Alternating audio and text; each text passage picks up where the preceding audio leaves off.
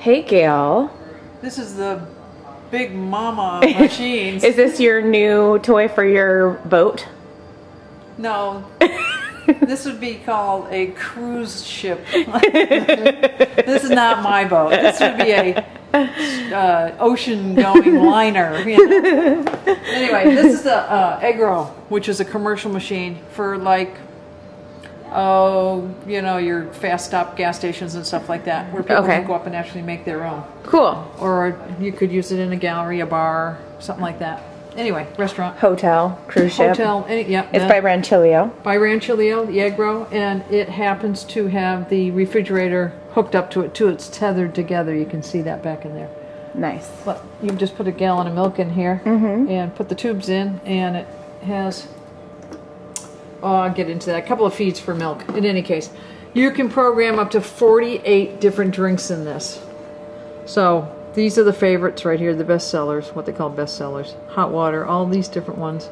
Get into teas, different teas. And so people can just walk in and do this themselves. You don't. Correct. You could have an operator or just the general public. Yep. Do this. Okay. Exactly. It has 2 boilers, 2 bean hoppers, one for regular, one for decaf, which are removable. Hot water here, manual steam wand if you wanted. Well, actually it's not manual. This has a temperature sensor down here on the bottom. You take the cup of milk, you leave it there, you don't move it. Because if you move it, ice steam. Yep. It screws it up if you move the milk. So you just leave it sit there, let it do its own thing. Okay. Hot water, like I said, this goes up and down. It's got a tall and short, a funky blue disco light underneath it. It's got lights as it's as it's coming on. When it's not ready to go, it's red. And so and down here is where the dregs box is. It's got a huge dregs box. Okay. And this is, we have it hooked up here. So is it a plumb? You have to plumb it in? Okay. Yeah, it's a plumb, but we didn't bother to plumb it in, and then it has a drain as well. Got it. I'll read you some of the technical stuff about it. It can do 250 espressos in an hour. Whoa. Let's say hot water, 36 liters in an hour. 18 liters of coffee in an hour. So it's got a lot of different things that are in it. It weighs 189.6 pounds. Okay. Behemoth. Yeah. And this is a high price tag. I don't know what the price was, but it's high. Between the two, I think it's around 16 grand or so. Okay. So it really is an investment for kind of a commercial setting. Oh, yeah. But definitely. Yeah. You can do this will go into a screensaver mode, and you can hook your USB up to it and actually download screensaver, whatever photographs you have for your business. Buy a hot dog. Yeah, exactly. And then you can get into the programming by holding this on. And then I guess, so we have had people call and ask and say like, hey, you know, I'm trying to do this, but, you know, drive through, blah, blah, blah, blah, blah. Something that's pretty easy to do, not a lot of training for the staff. Exactly. This thing is so simple, and I got some of the hottest, I did a cappuccino, I've done a cappuccino every day on it for myself, and it was very hot. Okay. Well, how was the flavor of the shot? It was good. Very good. So you can get into it does a daily, you should do a daily cleaning mode on it. And the daily cleaning does, it does the coffee side and the milk side. It's got 2, look down here, it's got 2 spouts for milk that come out. Milk comes out of here, coffee out of here. So you can do all these cleanings in a day. So it does both automatic milk frothing, and then you can do the wand as well, the iced steam wand. Oh, okay. Yeah. So why would you want to do one over the other? I don't know. I guess if you're doing hot chocolate or something like that, you'd want to steam it yourself. It does the automatic milk frothing. Does it do a nice microfoam to it, or maybe if you wanted to do latte art or something, you'd have to do the other one? Or I would say that the manual arm does a better foam than the automatic. Got it. So then you can get into the technical data, and you can change all the coffee, like the ristretto is up there right now. But but you could choose from all these different things that you can change on that one drink, even the price. Nice. So you can do that on, let's see, See, I can do anything. These are all the drinks that you can do. And set them. And then they are represented on that front panel that people can choose? Yeah. Or do you pick and choose between these to see what is displayed? You can just, you can pick and choose. Okay. On all of these, what's displayed, and then you can get into like the too long espresso. That's the too long espresso. I can change that and make it whatever I want. There are 48 of these different drinks in here that you can make options to the public. Cool. All right. Any other stats, basic function stuff you want to talk about before we make a latte?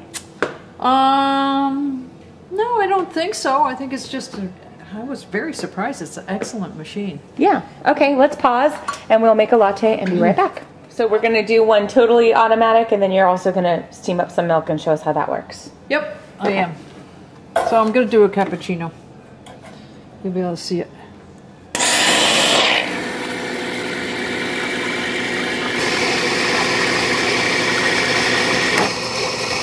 It's definitely not a microfoam at all there.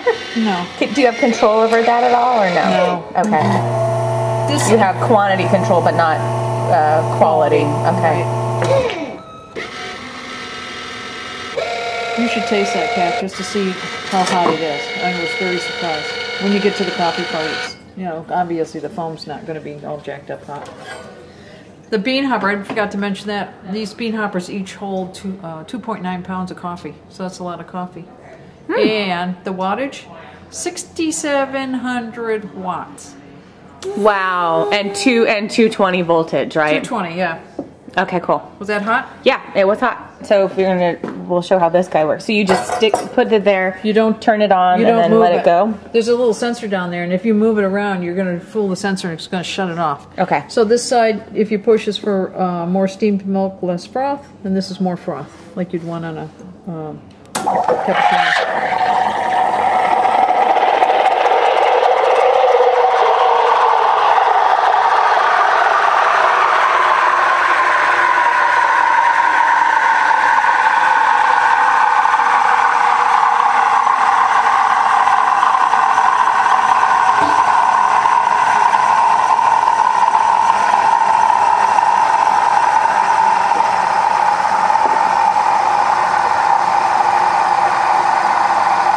And this is not hot. Oh. The only part that's hot is the tip.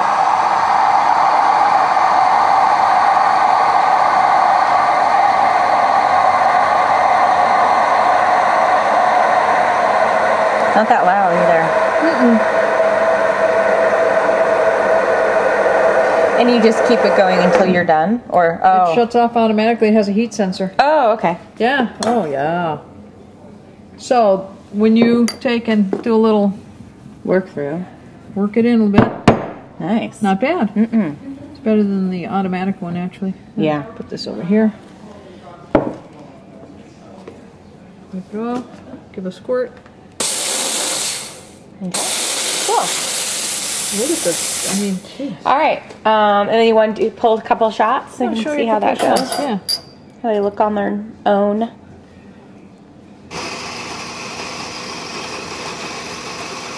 You can adjust the grind up here on each one of these too. There's a little rotating wheel for each one of these hoppers. Oh, cool. Yeah. It's coming out a little bit fast. We probably need to adjust the grind down, but I'm not going to mess with it too much. Good though.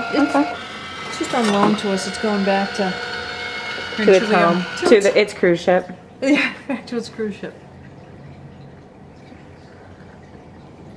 Yeah, a little on the sour side. Yeah. But all right. It was fast. Good temp. You know, I would, I would, I had, well, no, I did use it yesterday. I'm thinking if there was any stale grounds in there. Oh. Why it came out fast, because we did kind of dial it in a little bit earlier.